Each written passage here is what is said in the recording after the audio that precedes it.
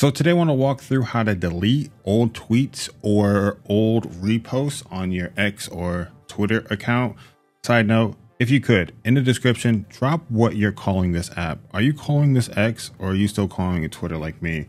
Anyways, before you delete old tweets or repost, you can collect the data or download the data. I'll show you how to do that real quick. All you need to do is select your profile to open up this side menu. In the side menu, we're going to go down to settings and privacy, and then in settings and privacy, we'll go to your account.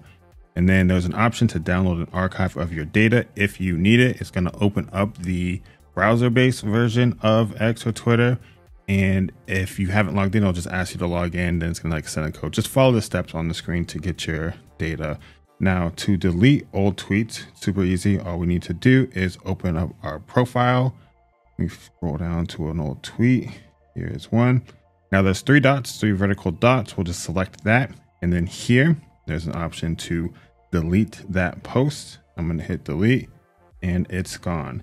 So if we want to delete repost, we don't hit this menu or these dots. We would go to the actual repost little icon here and hit that. And then you can just undo repost and it's going to remove it from your Twitter feed. So that is how you delete old tweets and remove old reposts. I hope this helped. If it did, if you could, like the video, subscribe to the channel, and I'll see you next time.